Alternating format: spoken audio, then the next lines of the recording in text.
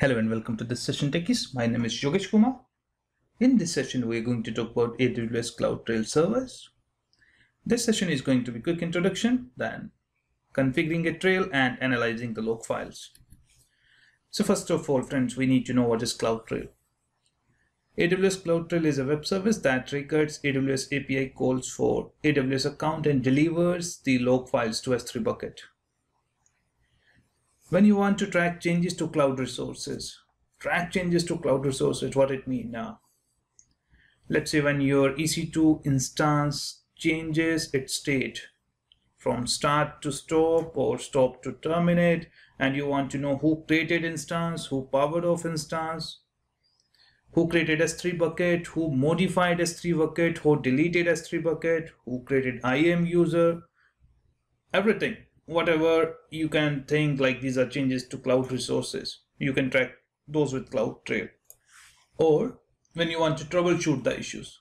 When I say troubleshoot, let's say you are not able to start your EC2 instance. You are not able to modify some permissions and you want to know what is happening in background, why you are not able to do the things.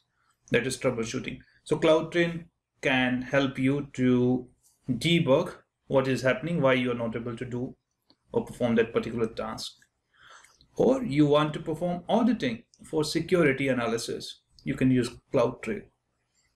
What is security or auditing? Let's say you want to know who powered off your EC2 instance. With CloudTrail, you can easily get that information. What are the benefits of using CloudTrail service? I've listed a couple of benefits. There are many, but I've listed only few. Like you can know who made that API call. Because when you work with Amazon, let's say using GUI or using command line, you want to know who triggered the command, who ran that particular command, or who executed that process. Same thing, multiple way of describing.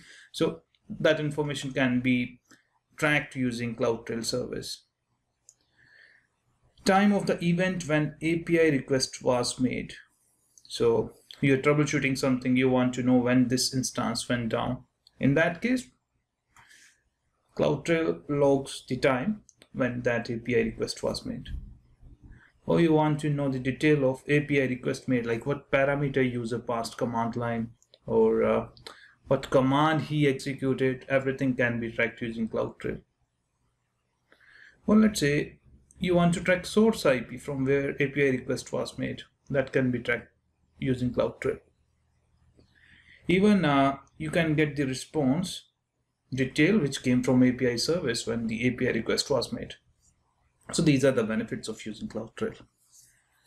At present, CloudTrail service is supported in all Amazon regions, and CloudTrail logs can be saved indefinitely, or you can create a retention policy on your S3 bucket where logs are saved. When I say retention policy, it means let's say you got some standard, like you will only keep the last 2 weeks data, something, if that kind of policy in your setup or in your company. Depending upon setup, this policy can be different. But if the CloudTrail logs are not huge, then just keep those for minimum 3 months. That's some recommendation, but again, as I mentioned, that differs setup to setup or your requirement to requirement. Please note, when an event of API call is not immediately delivered by CloudTrail, as per Amazon, it may take 15 minutes to provide information by CloudTrail service. Once CloudTrail got that event detail, it may take couple of minutes. By default, after every 5 minutes, CloudTrail ships the logs to S3 bucket. So that's something the default time. And CloudTrail service can be further configured to push notification using AWS SNS service. You can integrate CloudTrail with SNS basically. If your setup is not that big, let's say you got only 15-20 EC2 servers, couple of S3 buckets, couple of IAM users, or couple of other services, means you are not using Amazon much, then you can go with the standard way. But in case you got thousands of servers, lot of data you are consuming, many Amazon services. In that case, if you want to use CloudTrail for logging, in that case, log files are going to be very huge. What it means, if you want to debug something or you want to get some information from the log file, auditing those logs is a big task. So in such cases, there are free and paid version of softwares which are available for log management. You can run your queries using those log management tools. I've listed a couple of tools which are popular nowadays. They are Logi, Sumologic, CloudTrail Viewer, and Splunk. Splunk, everyone knows that's the most popular one, but that is paid one again. Next thing, CloudTrail service can be configured using AWS Management Console, or you can use AWS CLI for the configuration purpose. And max 5 trails can be created in an AWS region. So this was something theoretically, and in lab, we are going to create a CloudTrail using AWS CLI. I'm not using graphical console because that's two-click thing, and in enterprise generally everyone prefers to use AWS CLI. That's the reason I'm focusing on AWS CLI in this session. Once CloudTrail is created, then I'm going to describe how you can audit and analyze the API calls made by a particular user for some particular functions. So that is our agenda for the lab. And I have documented what commands I'm going to run to create a trail, how I'm going to apply policy, and what policy I'm going to apply. After that, I'm going to tell how you can validate whether your trail is created and how you can enable it. Then I'm going to quickly demonstrate how you can look up the events for your auditing or validation purposes. And at the end, I'm going to demonstrate when you got log files or your data on S3 bucket, how you can use that data to grab the required information. Please note, in this example, I'm not going to demonstrate how you can do this with a tool like Splunk or Logi. Instead, I'm going to use JQ, which is Java query, to do the query work for me, to do the audit for me. Because I don't have tool, I'm not after using a free or paid version. For this demo, I will use JQ as I mentioned. Then at the end, I will show you how you can tag a trail. If you remember, in previous sessions, we have discussed what is tagging, how important tagging is, how you can configure tagging. So I'm just going to give you one quick demo how you can tag your trail. So that is whole agenda. So let's begin with technical session, and I can demonstrate the things to you. Okay, so I am on my AWS management server. On this server, I have configured my AWS CLI.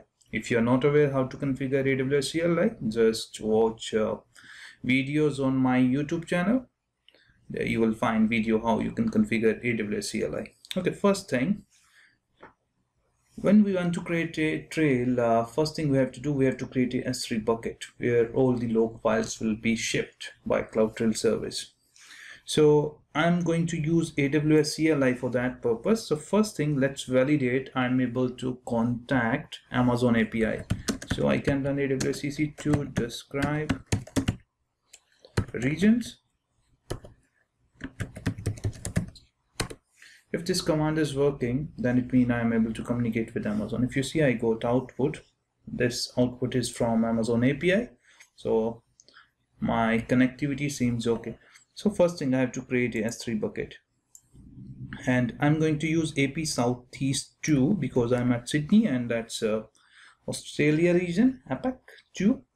To create S3 bucket, AWS S3 API is the S3 service. Create bucket with -- bucket. This is the bucket name. -- region. This is the region. Pressing enter. Okay, so bucket is created and this is the location of bucket. Basically, this is the location from where I can update or upload the log, I can get the things, I can put the things. Okay, so bucket is created. Next thing, what happens when you create bucket, you have to apply a policy so that CloudTrail service, because that is a separate service, that is not a like part of S3, because CloudTrail is totally different service. So we have to create a policy so CloudTrail service can write data to this particular S3 bucket. For that we have to create a policy, and I have already created a policy using the policy generator. I can tell you how to generate policy, but for now I'm going to copy paste the policy which I created. I'm naming this policy as policy.json, that is in JSON form, so I'm making extension JSON. Okay, so this is my policy. Let me quickly give you an idea what this policy is doing. This is the policy version, and in statement I go to effect allow. Basically this thing is allowed. I'm saying service CloudTrail dot amazon AWS.com. So this is the service. Action S3 get bucket ACL access control list of S3 bucket data inside S3 bucket. So this particular service can do the operations which is a bucket ACL on this particular S3 bucket. This is my bucket name. This is the other operation, which is to put the data, put object with service, CloudTrail service, on this particular bucket, and string equal, it means bucket owner full control. So that's the permissions I'm giving on bucket for this particular CloudTrail service. So let me save it. So I've just applied the policy. How to apply policy? AWS S3 API, which is a service, put bucket policy. Bucket, on which bucket? This is bucket which I created with this particular step, this step. And what's a policy? Dash dash policy. File mean because policy is this file is locally available on my system, so I'm saying file colon slash slash policy.json, and policy is applied on this bucket. So if I have to quickly verify whether policy got applied or not, simply I can run get bucket policy with bucket name, and I'm just taking output in text format. If you see, this is the output. This is my policy, basically all the content. So my policy got applied successfully. Now one thing may be in your mind, how you can define the policy, how you can generate policy. For that there are two simple ways. If you are not comfortable with the CLI, I will say go with the graphical one, the GUI method, because in that way you don't need to create or mess with the policy, because that graphical way automatically policy gets generated. But in case you want to create policy yourself, so you can use policy generator, which is one of the Amazon tool. Let me give you a quick demo how it works.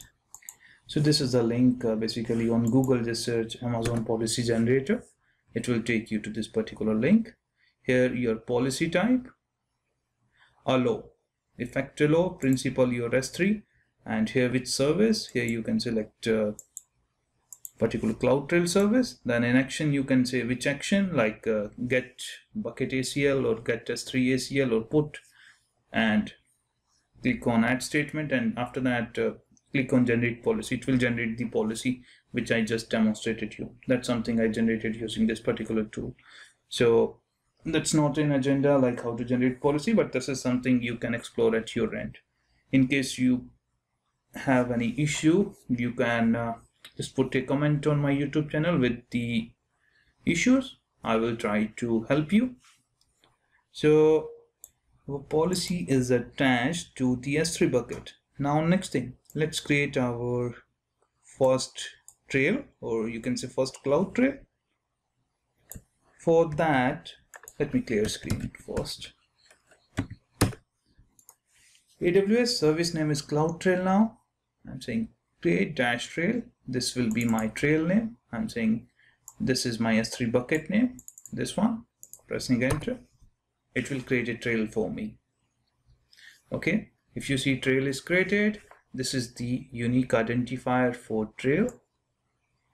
This is the trail name, and include global service event true. This is by default true. What include global service event?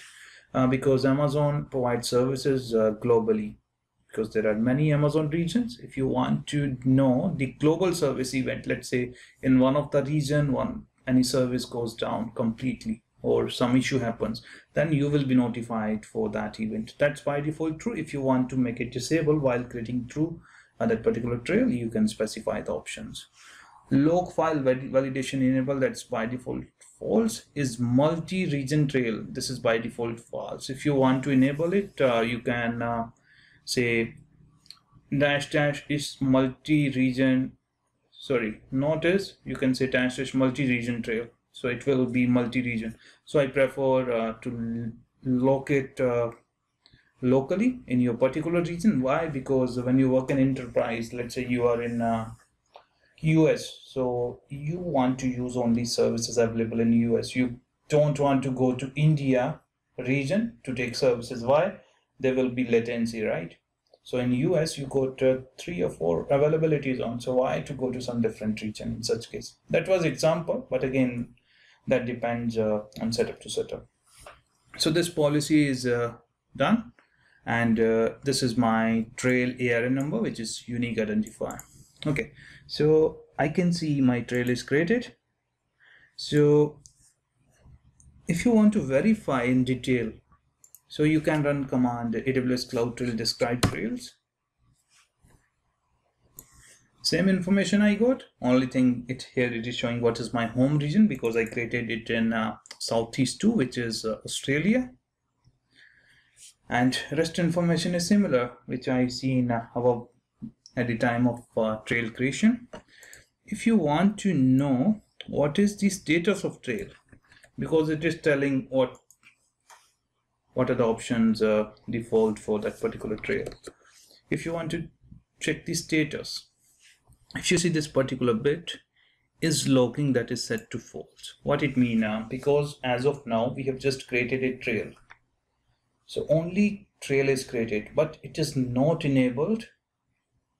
What enabled mean now? Is logging mean? Is logging mean trail is logging the data or not? Right now it is not logging any data. For that particular trail to log the data and do other operations, we need to enable it, which means we have to set is logging status to true. Then only it will start logging the data. Because if you see, all this information is null, because it is saying time logging stopped, not nil. Here again latest delivery attempt nil. Why? Because there is no logging happening, because it's currently disabled. So let's enable the logging. To enable logging, that's simple. You have to just say start logging with AWS CloudTrail service like this. AWS CloudTrail start logging and your trail name. Okay, this is done. So let's verify. If you see, is logging is true now, and time logging started, because we started it just right now. It is showing time, start logging time, this is the time. It is not showing latest delivery attempt because I haven't done any operation on Amazon service. So this is something we have generated the trail, we have enabled it. Now let's play with one of the Amazon service. Let's create Amazon instance, and let's contact Amazon EC2 service using Ansible. I can show you one playbook which I got on my system. I will use that playbook to create instance.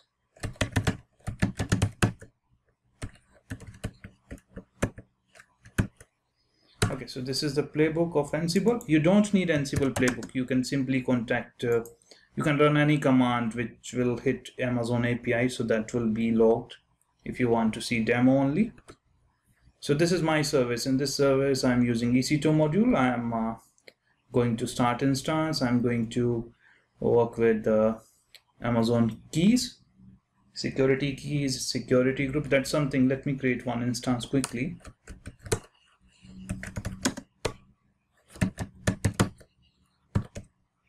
If you're wondering how to use Ansible playbook to create EC2 install, there is another video from me on YouTube. You can search with my name, Yogesh Mehta, EC2 instance creation using Ansible. So in that way you can get the data. So let's create one instance. It may take a couple of seconds, so I'm just pausing the video for that particular duration. And another thing, as I mentioned, it may take 10 to 15 minutes for CloudTrail to get that particular API call event. So don't worry if you are immediately not able to see the API call made. As I mentioned, it may take some time. As per Amazon, it may take max 15 minutes. So we have to keep patience. Okay, so my instance is created. This is information, but I will wait for a couple of minutes so CloudTrail can see the API events. So I will wait for 5-10 minutes. So let's check the events now. To check the events, you can run AWS CloudTrail space lookup dash events. I'm just piping it to more because this output will be big because I did multiple activities on AWS services using console as well as CLI. I'm just piping it to more so I can give you one demo how it works. Okay, if you see, this is the event ID. Which user did that event? Because on my server I'm root, so it is showing root. At what time event happened? This particular time. What is the source IP? If you see this particular bit, from which IP that particular request was made. What request made? Terminate instances. If you see here, which instances? If you see, this is the event name here, terminate instances, which mean terminating EC2 instances. Which instances were requested for termination? 1, 2, these two instances. Then the next request, which was console login, because I logged in as root at this particular time. Which browser I used Mozilla on Windows machine. From Windows I logged in, so it is grabbing all the detail. What was source IP? From which IP? This is my public IP from where I'm trying to log in. So if you see, all the information is here. Here I created tag. So event name, create tag. On which resource? On this particular EC2 instance I created tag. So even that is logged. At what time I logged, from where I logged. And here if you see, I created new instance.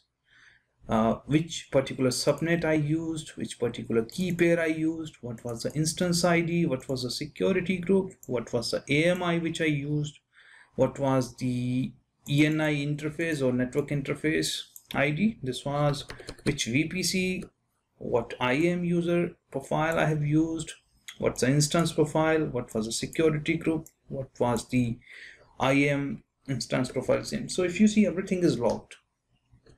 And at what time instance was created, if you see, this was the event time. So all the information is here, friends. So that's the way CloudTrail log all the things. So this is in particular if you want to see all the things. But let's say your requirement is only to see when a particular instance was started.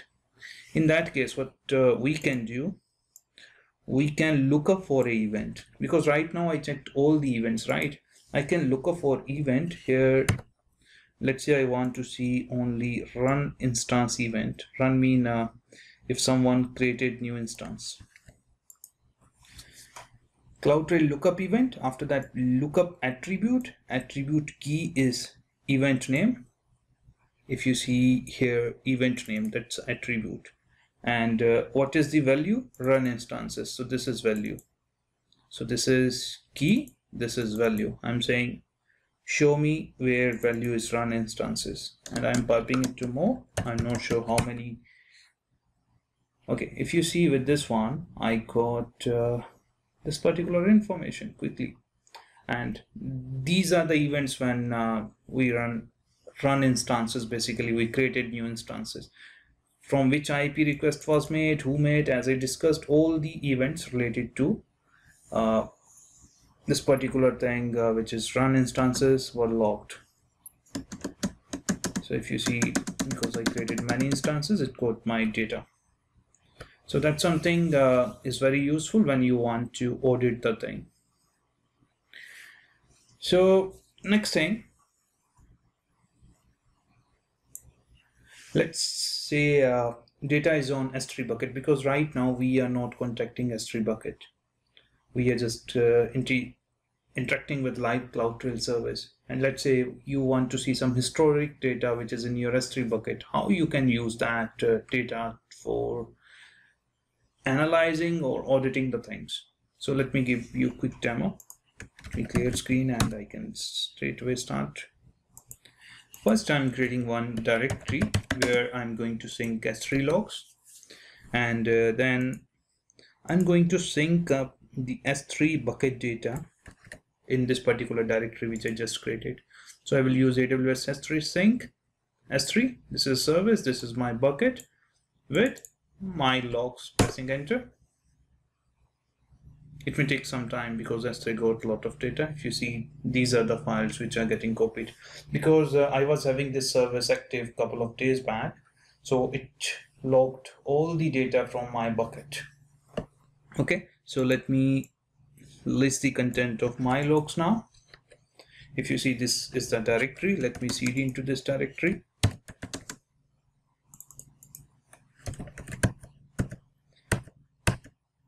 Okay, so I am in my region directory.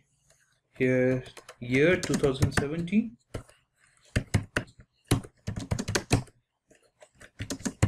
03 is the month, and these are the dates, friends. I use this service on 22nd, 25th, 26th, and today is 31st. So I'm using this service. So let me log into 31st directory, 31 number. Here there are two files. Basically, they are gz gunzip file, and they are in JSON format basically. So first of all, what I have to do, I have to gunzip these files. So I'm just running gunzip 77 because prefix is 77 star. So they are gunzipped. Okay, so these are JSON files now, and let me quickly see if I got JQ installed on my system. I believe it's installed because I did that some time back, but let's let it run. Okay, so JQ is already installed, so that's good. Now let's use JQ to query these particular files to see when instance was created. If you see, this time these particular files were shipped here. So sync happens quite often within 5 minutes. If you see, this file, first file was 2319, which means 1119. This is 1122. So after 3 minutes, next file was shipped. So that's something less than 5 minutes. To query these files, let me show you content. If I do simple cat or more to see the content, if you see, this is the data.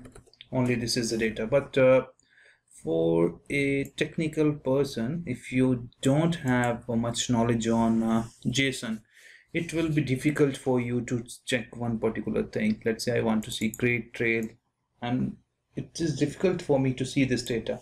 How can I properly format the data? For that, I can use a JQ tool. So let me tell you a quick way. Let's say I want to run a query for one particular event. So sorry for this. I'm saying run query for run instances. To run instances, JQ.records, and this is the way.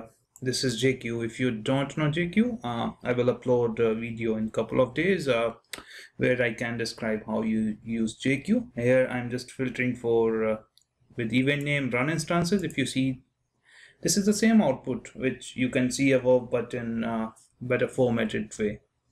If you see it telling each and every detail in JSON format.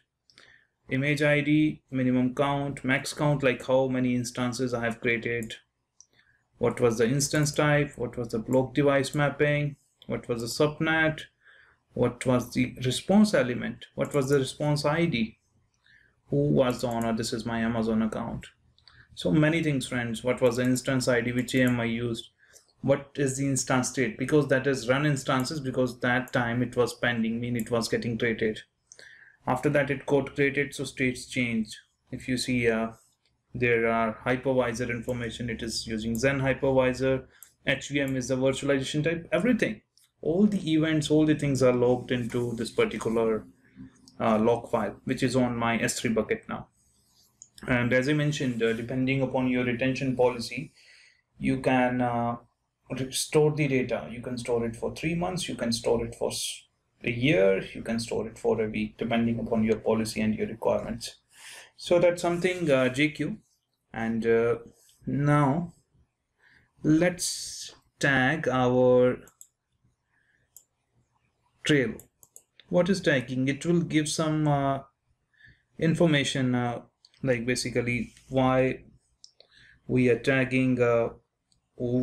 Basically tagging helps to identify resources quickly, because if your name is not descripted, the trail name is not descripted, in that case you can use tag, so you can easily and quickly identify the resources.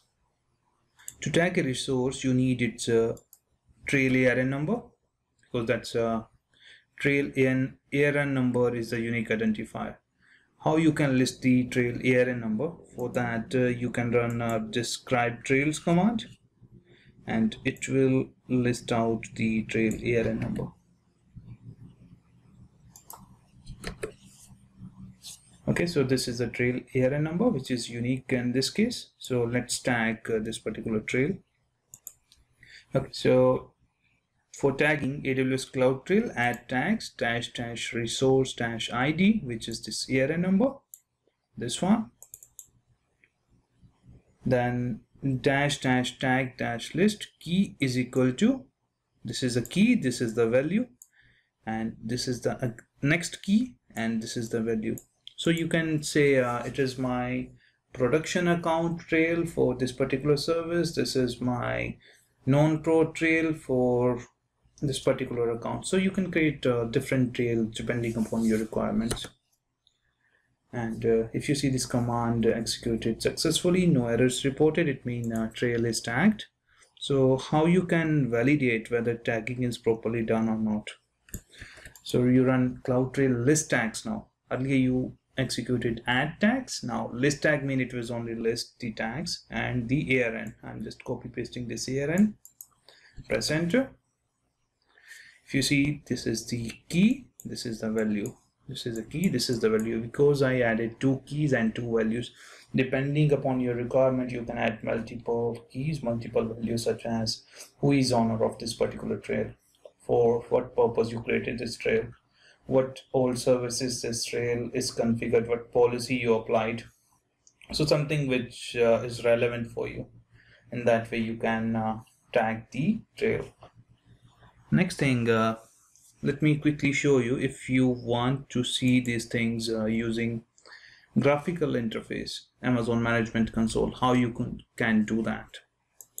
Okay, I am on Management Console. So here I'm navigating to CloudTrail here in Management Tools. In the service, basically if I click trails, it tells what trails I got. At present I got only one trail. It is showing this is my trail name. In this region it is created. This is the bucket which this particular trail is using, and this is the logging status. If I click on this trail, it will show all the events or what is the configuration. I can configure the thing. If I want to integrate it with some other service, I can say publish to SNS. I have to edit the things. At what time last log file was delivered, this is the time. I can configure each and everything. As I mentioned, logging need to be enabled for this trail to be working. Right now it's on. If I want to turn it off, click here. If you click continue, it will be turned off. Let me do it for you. It's off now. If I click here again, it's on now. And if you want to see what activity has been done graphically, like this is the graphical way. This particular instance was tagged. If you want to see more detail, like each and every activity is logged, you can see using graphical way also. But that depends upon you. You are more comfortable with CLI or graphical. Let's say you want to see detail of this particular event, you can expand it from here. So this was the access key, this was the event. source, and this particular time event happened. This was the source IP, which user executed this particular event. So that's a detail which you got. If you want to see more detail for that particular event, you can click on view event. If you see, this is in JSON format, it is giving all the output. So that's something you can do it graphically. Let me create a trail quickly for you using the graphical way, because in this demo I thought only discuss command line, but let me give you a quick idea how you can create a trail using GUI. Click on trails, then add new trail, your trail name, let's say I'm saying demo trail Yogesh. Apply to all region, yes or no? I'm saying no, I want to keep it this region. Create new S3 bucket, yes. S3 bucket name I can say this need to be unique test Yogesh Mehta S3 bucket. So whatever name which is not already taken. Click on create, and when you click create, it create S3 bucket, it automatically applies policy and your trail is created. So this is the new trail, if you see, and logging status is by default on. Using command line it's not on, if you have noticed, but using graphical it's always on. So that's something is easy, and you can see how useful it is. I hope this helped you, and you can play with CloudTrail service. You can configure it, you can learn the basics from this video, then you can explore new things, and you can do more things in more detail and more professional way, I can say, as per your requirement and your setup. But this session is only to give you basics. So thank you for watching this video. If you have any query, any suggestion, just leave a comment on my YouTube channel. Thank you, friends. Bye-bye.